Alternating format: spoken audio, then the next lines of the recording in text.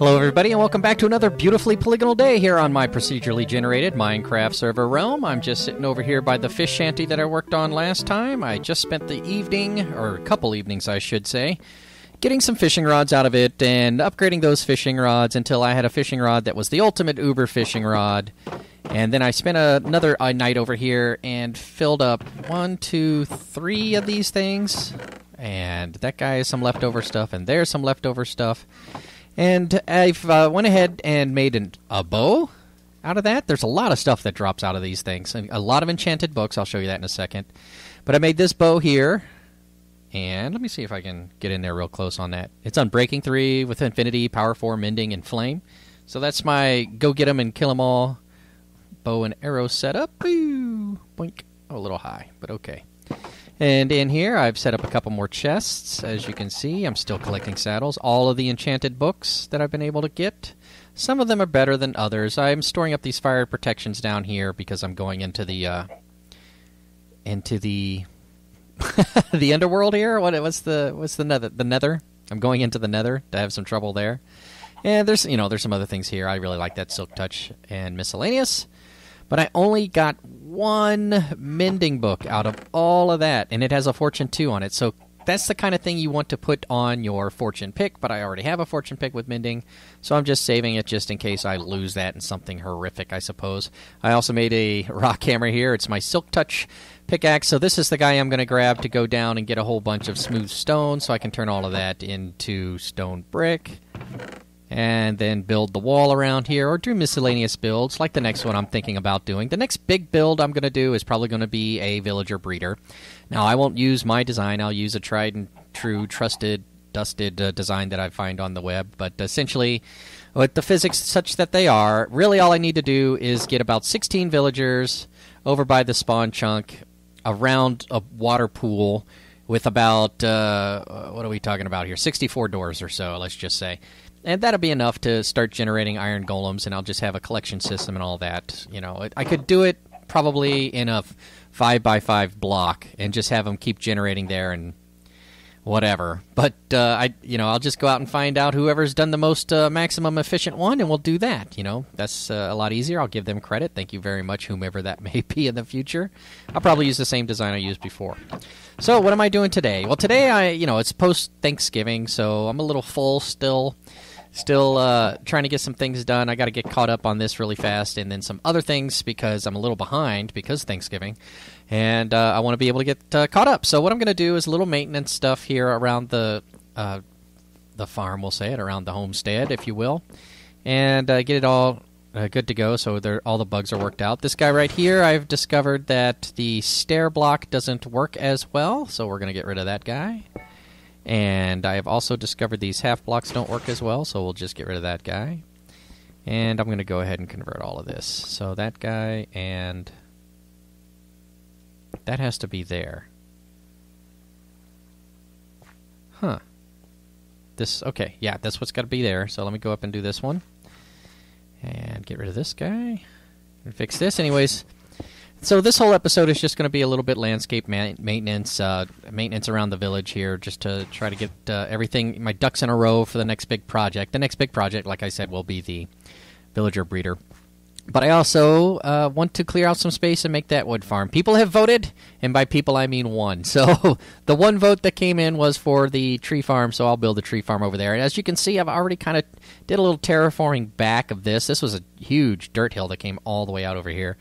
But I might round it down a little bit more. It looks semi-natural, but I'm thinking that the tree farm would go here rectangularly, and maybe have a water stream over to like a receiving section down in what is now the pit that leads down to the mine. If you've been watching for a while, you know the pit is kind of not exactly safe for the environment. And what is that over there? That better not be what I think it is. Please tell me those are just things that aren't rendering in. Oh, I'm losing my mind. But, yeah, the tree farm's on the list. But I definitely... Oh, let me go ahead and, suit up just in case here. You never know when a creeper might show up and sizzle at you. So I was talking to Zyphus just the other day, as it happens. He's been having troubles with his computers, among other things, but he's hoping to have something going on here at the end of next quarter, if you will, tax returns and things like that. So I'm keeping it open. I'm going to keep building, but I'm going to make it ready so that we can do whatever we want to do and maybe convert some other things. We'll see. That'll be fun. I'd like to see him. I'd like to hang out with him. It is fun playing with Mike, and I would like to spend some time doing that. All right, let's do that one there and that one there, if I remember correctly. Oh, that's right. The reason I didn't want that there is because it pushes... Okay, so we'll remove that one. And I don't have any dirt on me. So, well, you know how you fix that. Oh, do I have a water block under there? Maybe I do, maybe I don't. Grab a piece of dirt, you replace that, and then you take that piece of dirt and you put it right back there.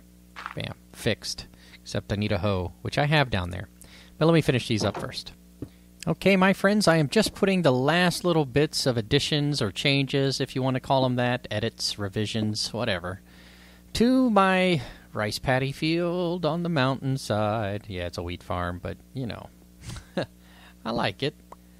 So what I had discovered was it was having some issues with things, wheat and etc., getting kind of caught on the sides here along the fence post on that little spit there, and on each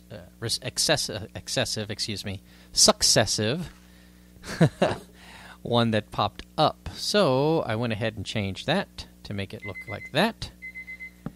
And now I'm going to get it going on. I've already taken the liberty of tilling down the soil bits wherever they needed to be tilled down, and now I'm just going to let the water run and see how much it gets. Now, I'm just kind of looking to see if it's going to actually get stuck anywhere. That one I kind of expect because, look, it's getting pushed off a little bit. But everything is flowing the right way now, so that's good. And it's flowing very quickly. I thought I was going to have to... Oh, yeah. I tried another experiment over there where I wanted to see if I could put a lily pad in the middle of the thing. Since all this water's here, I'm just going to cruise on down. And that lily pad, it looks like, created this spot. Interesting. Okay, do I have any dirt? I don't have any dirt. Okay, I got to get some dirt and fill that back in. But because that didn't come down over there, this didn't come down over here, etc., etc. So let me go ahead and get my dirt and get that filled in, and then we will get back to the other parts of the tidying up that I was planning on doing around the base here. One of these days I'm going to get this thing to work right. It's almost there. Oh my gosh, this is what I was talking about.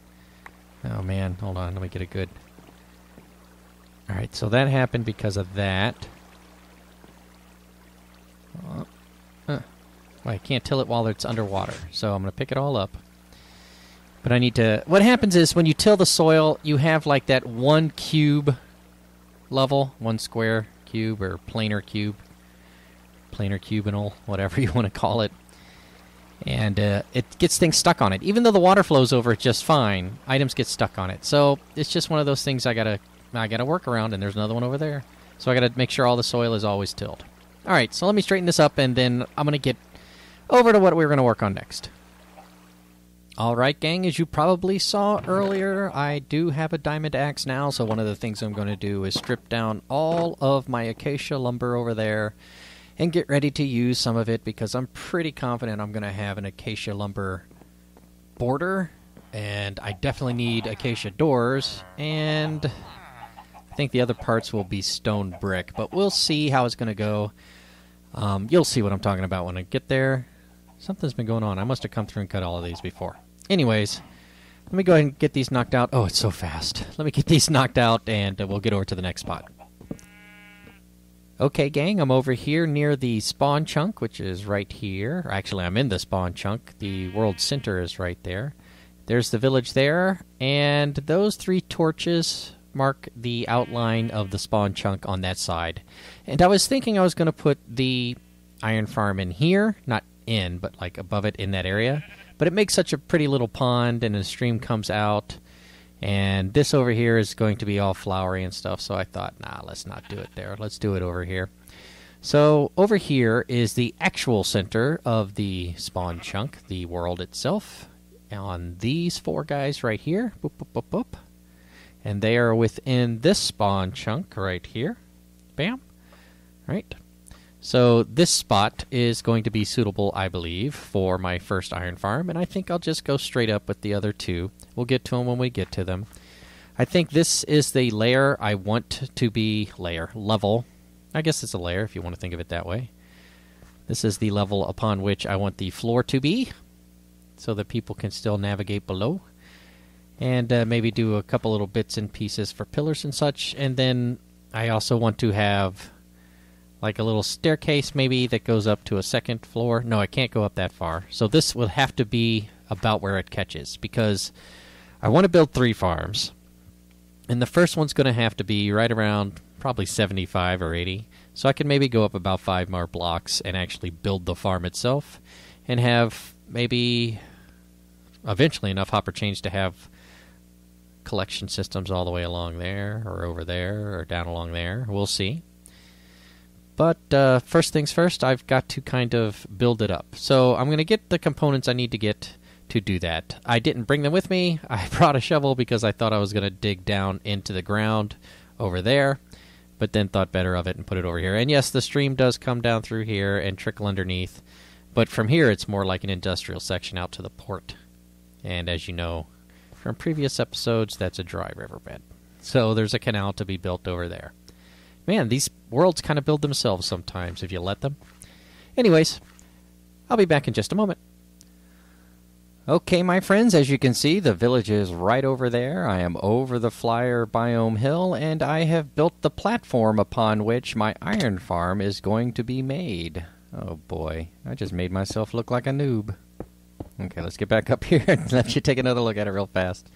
Okay, so as you can see, it's a lot of orange and a lot of stone brick. I'm trying to keep the theme of the village together as I construct out. And I haven't worked with this palette before, so I'm trying to find ways to make it work, you know, experimenting with that. Going a little bit outside of my comfort zone. As you know, I'm very accustomed to sandstone and wood, so doing something like this is a little bit better. I think this stone is kind of the outline of the iron farm that I'm going to build on top of it. And if I check my height real fast, I'm on, 77? So I might make it up to 80 where the actual platform, so make all the killing stuff here and then have the flowing and sorting stuff there. Actually, I could do the build here and then have all the sorting go that way. No, I want the build over the water. Okay, so I'll do the build probably at about maybe this level where I'm jumping up to. And then that'll give me, if I do that in 80 and get it up to there, and then I have another 160 to go, 240. It'll be a tight fit, but I can get 3 in here, I think. So here we are. It's the platform upon which things are going to be built. I'll take care of these pillars in a moment. But down here, let me go on up here. It's all half slabs, lower level half slabs, so none of this is spawnable, and then there's torches on everything that is. Not up there, though, so... but we'll deal with that when we deal with that. Down below, I've made each one of them like strong supporting pillar type things with a nice base, as you can see.